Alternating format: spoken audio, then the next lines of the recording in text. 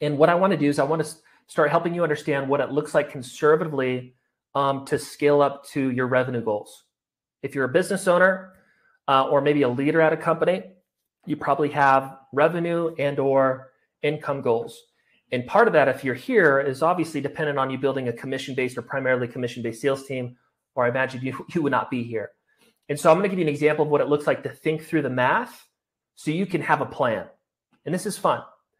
So have fun with this. At the end, we'll show you where to get the recording and everything of this so you can go back and hear the information a couple times and maybe do this if you're not able to do this right at the moment.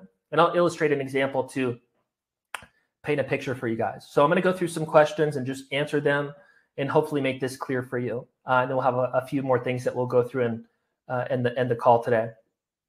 So where is revenue at right now and what is your revenue goal? Okay, so let's pretend I'm doing 250K in revenue.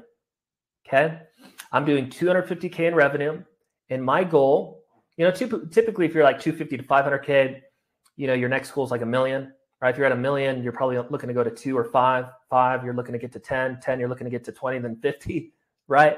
But for the sake of this example, I want to kind of make it a little bit different. Let's pretend I'm trying to go from 250K to 2 million, okay? And let's also pretend that, or let me ask you, I'll go through the questions. Where's revenue at right now? And what is the revenue goal? So in this example, let's say it's 250K and I want to get to 2 million. What is the gap that we need to make up? Okay, what is the gap that we need to make up? 250K to 2 million, the gap is 1.75 million. What is your expected new hire attrition rate? So for most of you, you're not going to know this. What I mean by attrition is how many people fall off after you hire them. So if you were to hire 3 people, on average, how many people are falling off? Is it 1, 2? If you were to hire 5 people or 4 people on average falling off, right? So what is your expected new hire attrition rate? This may seem kind of scary to you, but we help a lot of companies, and a lot of those companies are smaller businesses. And because their systems are not perfect yet, the retention rates are not perfect yet. And we get that stuff perfected over a 3 to 6 month period with them. But at the beginning, what we see, which is fine if you set up onboarding for scale so that you're not wasting time with the wrong hires and you cycle out the non-performers quickly, we often see, you got to sign 5 reps to get 1 to stick and to scale up into quota. Okay, now that number may seem high if you haven't had any experience in recruiting, but that's the nature of the game, especially in an all-commission opportunity, right? If I'm recruiting into something where you can't make money for 2 weeks, 30 days, 60 days, or you got to knock doors and set your own leads and close your own leads, or, it's an all commission appointment setting position, or it's a B2B field sales role where I got to go business to business and set my own leads. And it takes me 6 months to ramp up. There is attrition in those type of programs. So the averages that we see across the board is, on an average 20%. So I sign 5 reps to get 1 to stick. Those are kind of numbers that we have clients depend on. And then we get that up over to, to 30, 40% and work to increase that over time with proper sales department systems. But we got, what is the expected new hire attrition rate? Let's pretend it's, I have to hire 5 to get 1. Okay. What is your sales rep minimum or quota?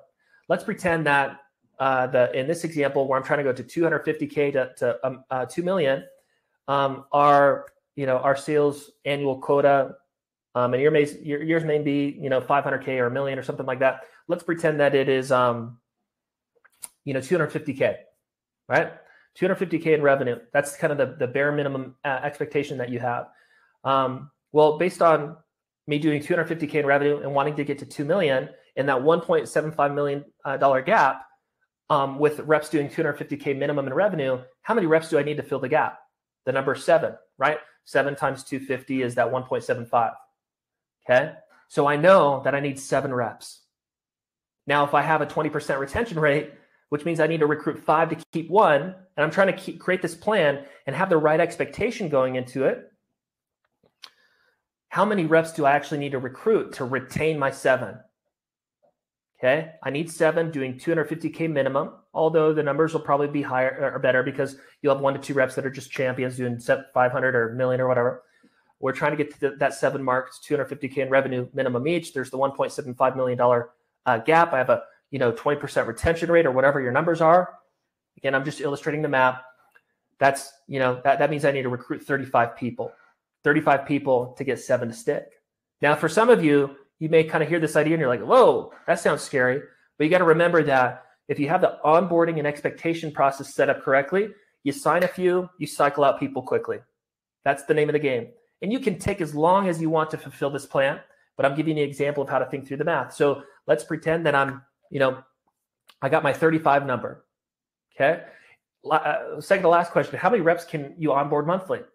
For the sake of illustration, let's pretend that I can onboard 3 reps monthly, and I'm going to do one onboarding class every 30 days of 3 people.